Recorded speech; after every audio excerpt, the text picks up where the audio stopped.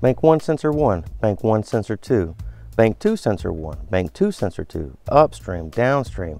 What in the world does all this stuff mean, and where exactly is the oxygen sensor at that you're supposed to be looking at or replacing? Well, in this video, guys, I hope to break that down for you. Let's go ahead and get into it. What's up, folks? This is Keith, and you're watching Barbara's Auto Help. If you're watching this video, you're probably familiar with these acronyms right here. These acronyms can be found at the end of diagnostic trouble codes related to oxygen sensor problems. And they basically tell you where the oxygen sensor is located at. This is Bank 1 sensor 1, Bank 1 sensor 2, Bank 2 sensor 1, Bank 2 sensor 2.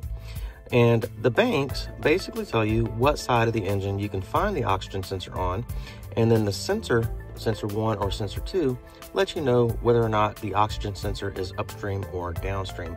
And we'll get into that later on, but for now, let's talk about banks. Now, what are we talking about when we use the word bank? I guess the best way I could describe a bank to you is a row of cylinders that share a common cylinder head. On this 4-cylinder right here that you see before me, it has one bank. It has a row of cylinders that has one common cylinder head. It shares a common intake and a common exhaust. Now, the same can be said for most inline engines. Inline 3 cylinders, inline 4 cylinders, inline 6 cylinders, whatever you got there. If you have a row of cylinders that shares a common head and only one row of cylinders in the engine, it's going to be one bank, and the bank is going to be called bank number 1.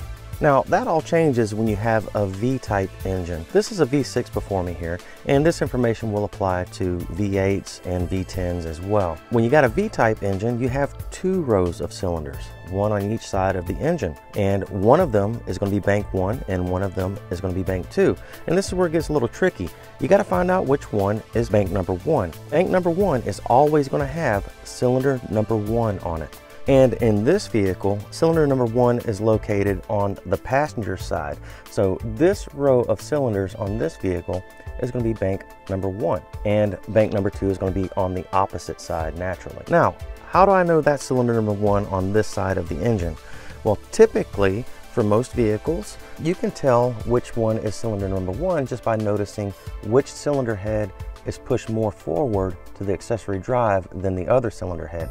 Typically, cylinder number 1 will be at the front of the cylinder head that is closest to the accessory drive. Kind of hard to see on this particular vehicle, but that valve cover right there is pushed forward just a little bit further than that valve cover just underneath that spring there.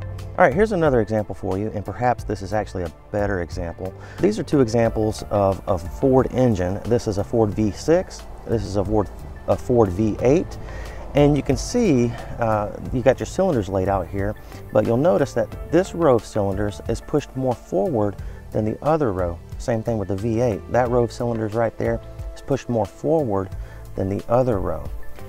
The row of cylinders that's pushed more forward on an engine is going to have cylinder number 1 at the front of it.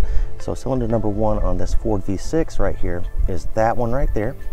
And cylinder number 1 on the Ford V8 engine right there is right there. This would be bank 1, that would be bank 1, and obviously the other bank would be bank 2.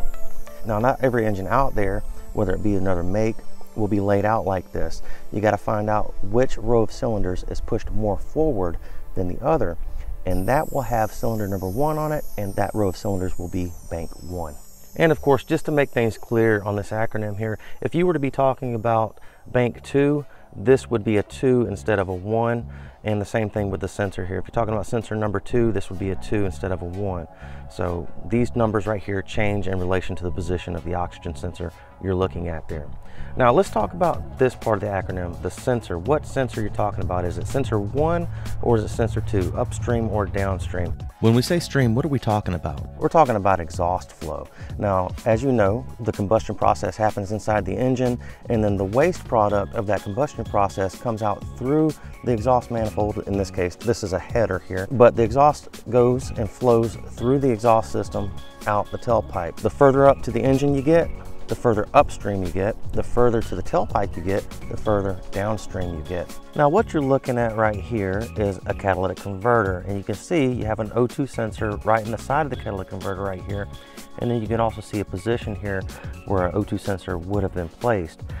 This part of the catalytic converter is the flange that mounts up to the cylinder head, and the cylinder head has the exhaust manifold built into it for this particular catalytic converter. So this would be upstream, down there would be downstream. This would be your upstream O2 sensor or sensor 1 O2 sensor, and this would be your sensor 2 O2 sensor or downstream O2 sensor. Your sensor 1 is always going to be in the flow of exhaust gas before the catalytic converter. The sensor 2 is always going to be either in the catalytic converter, just past the first part of the catalytic converter, or just after the catalytic converter. So upstream O2 sensor or sensor 1, downstream O2 sensor, sensor 2. Okay, let's try to make sense of this and put all this together. All right, so on this inline 4-cylinder right here, we know that we're going to have a bank 1 sensor 1 and a bank 1 sensor 2 oxygen sensor. And let's locate those real quick. The bank 1 sensor 1 O2 sensor is going to be right there. And the reason that's the bank 1 sensor 1 oxygen sensor is because there's one bank. So bank 1, sensor 1 because it's upstream. The catalytic converter is right there. We know the exhaust flow goes that way. So that's going to be bank 1 sensor 1, and just after the catalytic converter, further down on the exhaust pipe, you'll have bank 1 sensor 2. And this concept is applicable to most vehicles equipped with an inline engine, whether it be a 3-cylinder, 4-cylinder, 6-cylinder, or what have you. Okay, on this V6 here that has 2 banks, we know that cylinder number 1 is on this bank on the passenger side. So this row of cylinders would be bank 1. And then that row would be bank 2. So we need to find out where bank 1 sensor 1 oxygen sensor is. And that's going to be the oxygen sensor right down there on the exhaust manifold, or just after the exhaust manifold on bank 1. And then the bank 1 sensor 2 oxygen sensor is going to be the oxygen sensor just after the catalytic converter on bank 1. Bank 2 sensor 1, of course, is going to be on the opposite side of the engine on bank 2 before the catalytic converter after the exhaust manifold. And then bank 2 sensor 2 is going to be after the catalytic converter on bank 2. And this same general idea, of course, applies to V8s and V10s. Now remember that rule I mentioned earlier about an inline engine only having one bank? Well, there's an exception to everything, and there is an exception to this. Let's talk about it. What I have here is a crude drawing of an inline 6-cylinder, and you can see that this inline 6-cylinder has a common head, but there's 2 banks, bank 1 and bank 2. And the difference here is this has 2 different exhaust manifolds. It's got an exhaust manifold on the front 3 cylinders and one on the back 3 cylinders. The front 3 cylinders is going to be known as bank 1 because it has cylinder number 1. The back 3 cylinders is going to be known as bank 2 because cylinder number 1 is not located back there. So this is kind of a monkey wrench in this whole thing here, but there are engines out there like this, and they are split in this manner here. So your O2 sensor locations are going to change based on that. So you may have an O2 sensor located right here before the catalytic converter on the bank 1 exhaust manifold, and that would be bank 1 O2 sensor. And then there may be one before the catalytic converter right here on bank 2, and that would be the bank 2 oxygen sensor. And of course, both of those would be sensor 1 respectively. Now, there may be a common catalytic converter just aft of those exhaust manifolds, and then there would be an O2 sensor just after the catalytic converter, and then that would be called bank 1 sensor 2. Even though you have both bank 1 and 2 going into it, it's going to take the name bank 1 because there's only one back there. And you also may have catalytic converters on this that are not shared, and then an O2 sensor just aft of each catalytic converter. And in that case, it would go back to bank 1 sensor 2 and then bank 2 sensor 2. Well, folks, I certainly hope that this information was helpful to you. If you have any questions, please comment down below. I'll be happy to get to you if I can get to you. Also, guys, this in my experience will apply to most of the vehicles out there today. There are exceptions to everything I just told you. And of course, do your own research. But in my experience, this fits most vehicles out there. So guys, please read the entire description down below this video before you apply any of this knowledge.